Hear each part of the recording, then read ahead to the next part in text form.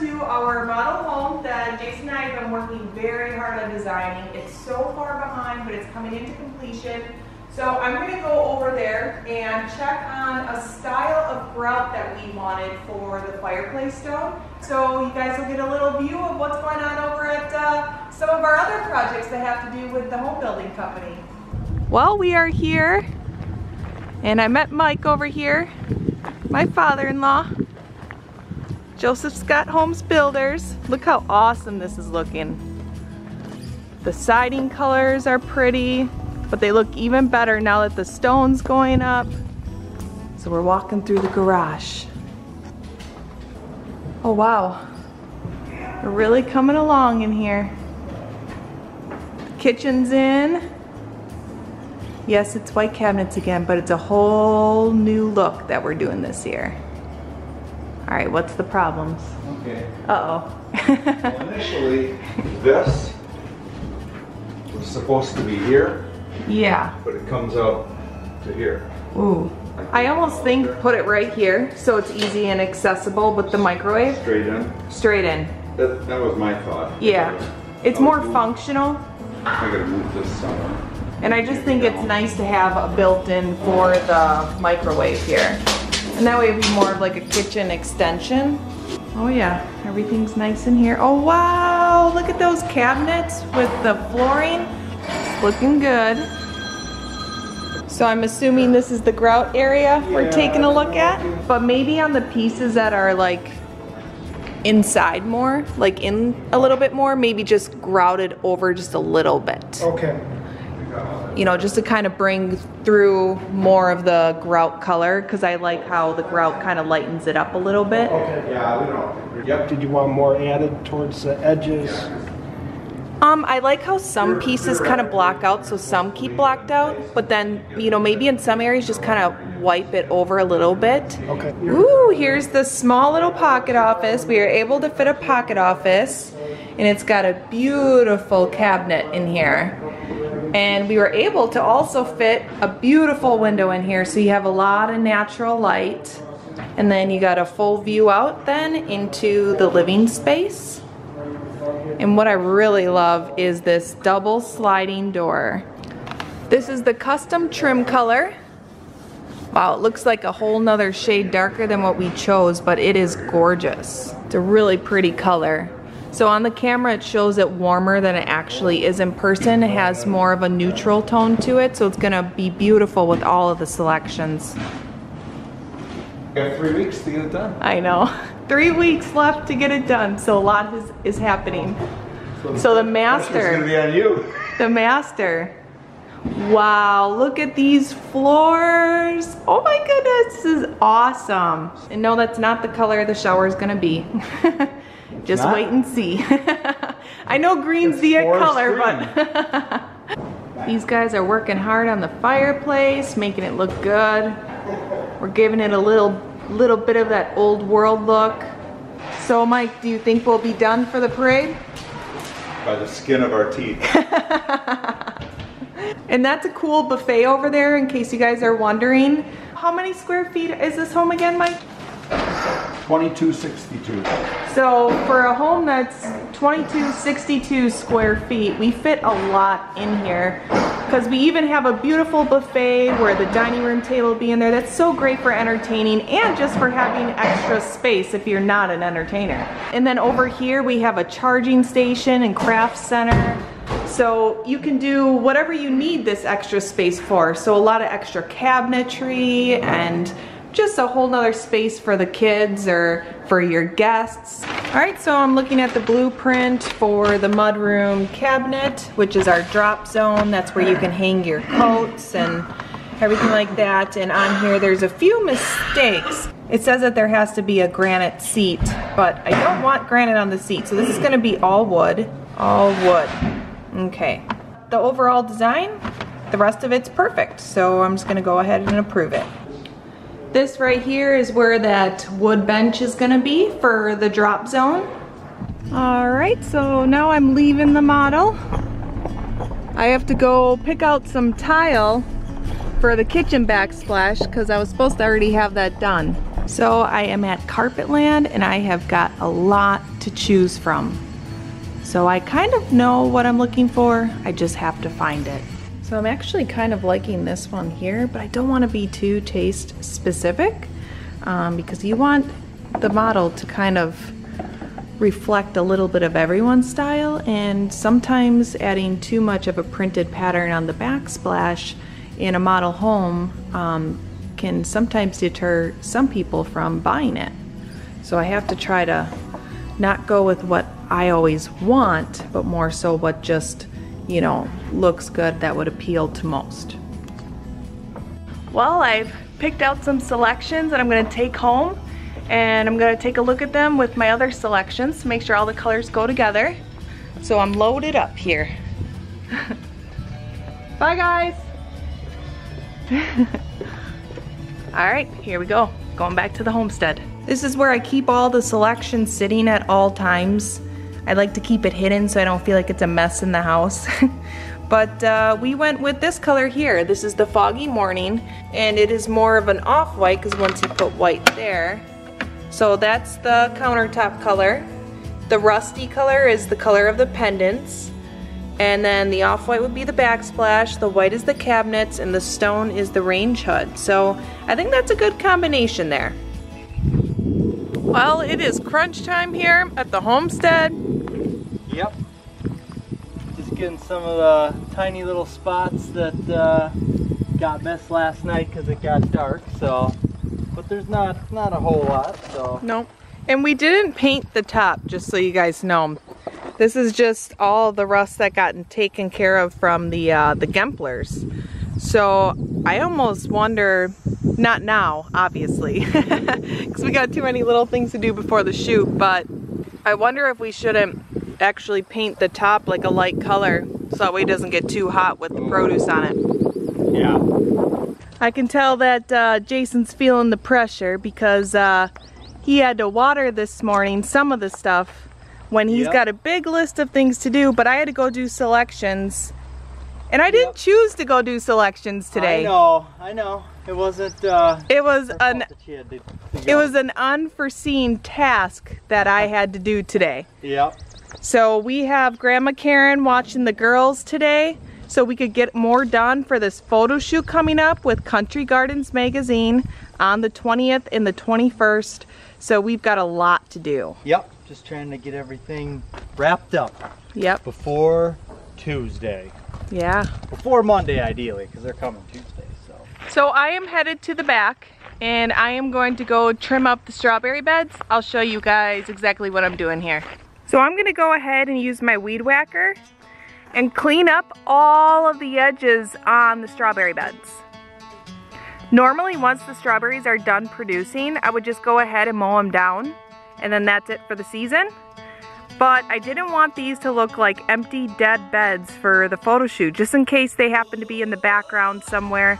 So I'm just gonna go through and clean up the edges, and then that way it'll just be nice full greenery on the top of the beds.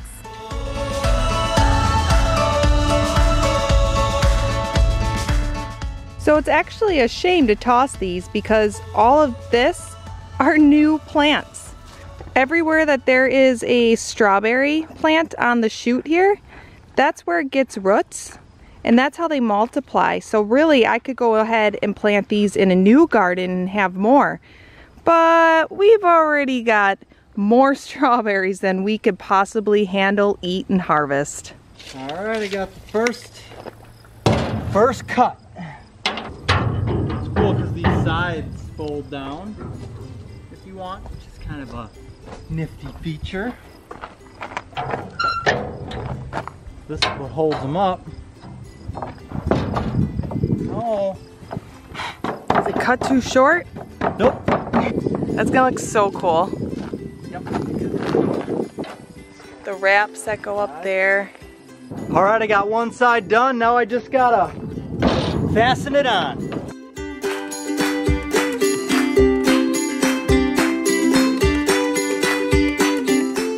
One side down. Aww. Keep on going. The old farm wagon. Yeah, I know. Feels good. Oh, it does. We're bringing it to life. Mm-hmm. The new life. It's gonna look real sleek. All right, Casey's going to finish off some more selections. That way we don't get calls when we're on vacation after the shoot. Yep. It's all done.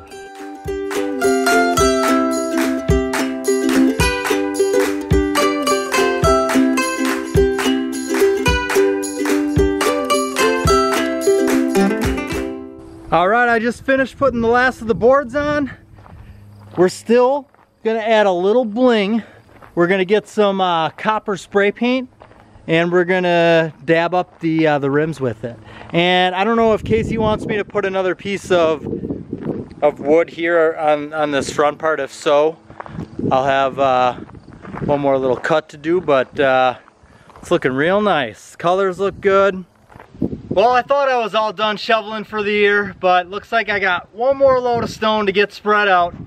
Back by the greenhouse here, got all of the hard gravel laid down. Now I gotta blend in pea gravel we have everywhere else against the greenhouse. So I got 4 yards of stone here. Let's see how quick I can get it spread out. I'm going to get the skid steer. Now that's what I call a head start.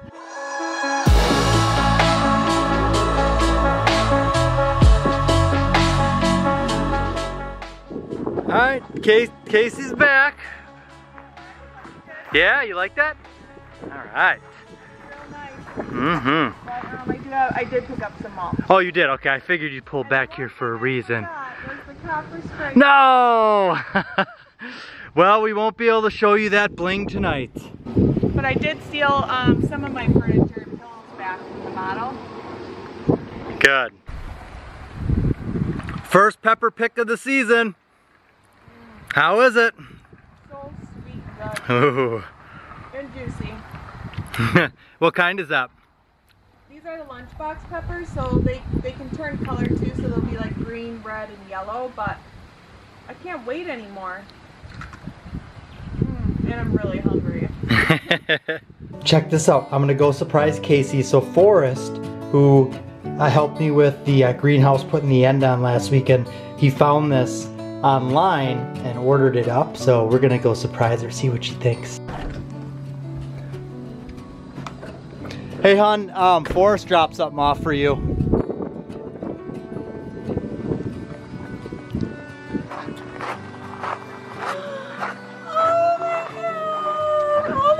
Isn't that cool? Oh, so that could go right above the doors, huh? Oh. I think that would be a perfect fit up there. It's got kind of the same color as the siding, and the writings got similar color to the trim. It looks really cool. I love it. Thank you. Welcome home, chairs. It's been 2 years. Mulch in here. It's gonna go in here.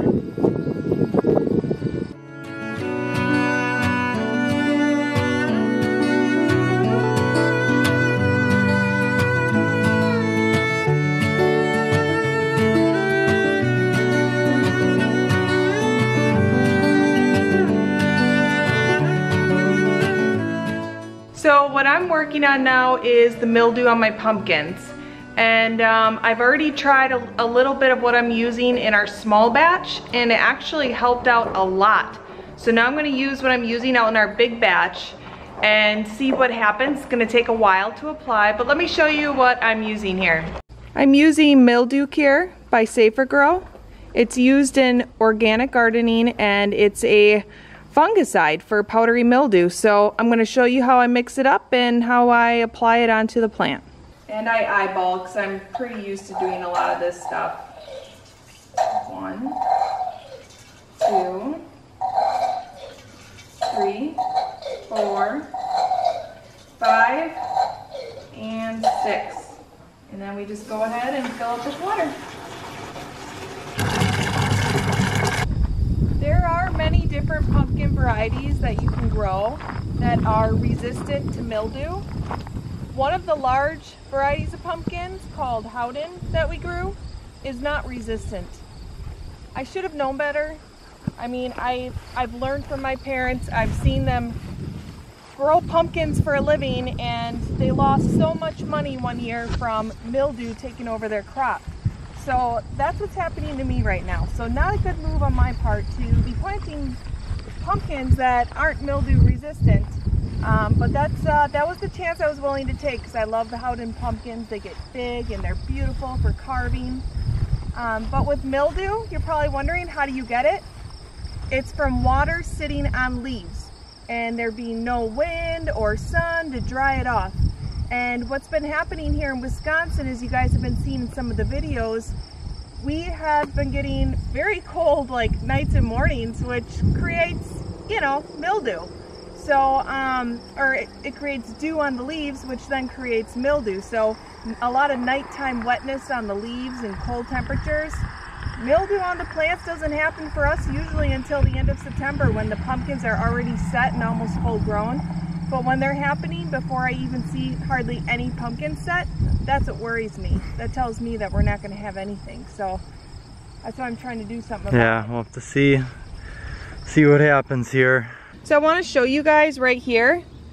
This is what powdery mildew looks like. On these leaves here, it's just starting. So this has, you know, the little white polka dots. That's powdery mildew. And then as you continue, Jason, if you want to go over, walk in there a little bit further, Jason's going to show you a few more leaves that are really full of it. Yeah, you can see here, once it covers the leaf, it starts to kill it.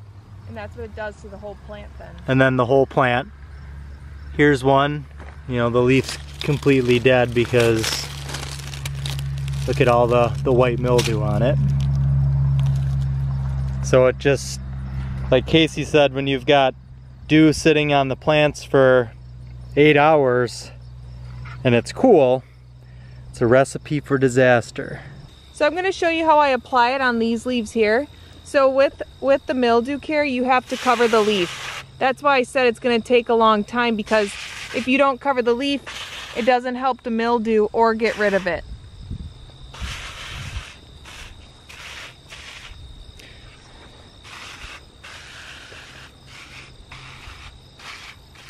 You know any good crop dusters? No.